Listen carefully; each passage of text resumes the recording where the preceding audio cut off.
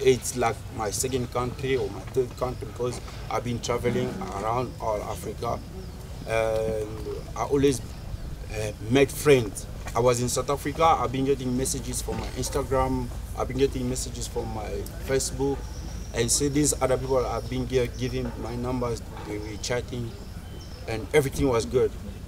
But the only one thing I can think or I can be afraid of is the referees and with the whole team of judges.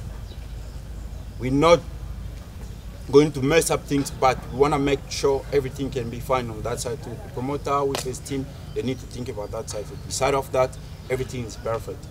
Okay. I'm not just a boxer, I'm a fighter. I'm a complete fighter.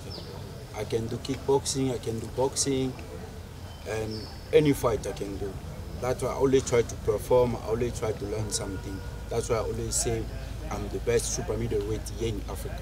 There's not the best super middleweight in Africa that I mean. It's not about winning title, but it's been learning something. I always learn, I always try to perform, I always try to get something new about myself. I've been training so hard, 2 years, I've learned new skills. I watched the press conference of Kiduku with his team, I think 2 months back, they were talking about me fighting Itaba. They're talking about old me. But now I'm a new me. I can't wait to get in the ring and to show all the world how the best I am, the best version of myself. The goal is not to win this fight. The goal is to go higher than this fight. This fight is just like a warm-up for me. Kwanza napenda kumshukuru Mwenyezi Mungu. Niko sawa, niko poa kabisa, namshukuru Mwenyezi Mungu kwa hilo. Kikubwa tu mimi nimefurahi. Mpaka sasa hivi pambano yani kuna 99% la kuwepo kwa sababu mpinzani kafika na afya yake iko vizuri na mimi pia niko vizuri. Kwa hiyo kwa maana hiyo yote kaongea, lakini kikubwa tu mimi napenda kuambia ndugu zangu wa Tanzania tuje kwa wingi siku ya tarehe 26 panapo majaliwa katika ukumbi wa Tanzanite. Basi inshallah mimi sitaweza kuangusha kwa sababu nimejiandaa vizuri pamoja na akiwa mwalimu wangu pa Ilanda.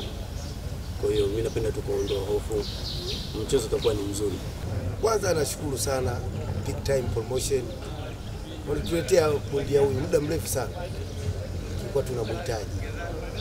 Kwa sababu ukitizama mara kwanza pambano lilifeli kwa sababu ya COVID. Hakuwasili. Lakini pale ilikuwa ndio mwisho wake. Sasa amekuja tena.